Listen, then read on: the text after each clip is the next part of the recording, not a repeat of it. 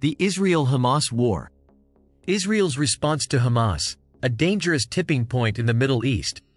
And so I think the danger here is that as the Israelis respond against Hamas, as they should and as they must, and as they work to destroy the leadership of that terrorist organization and disarm the militants that are involved in the attacks against Israel and pose an ongoing threat.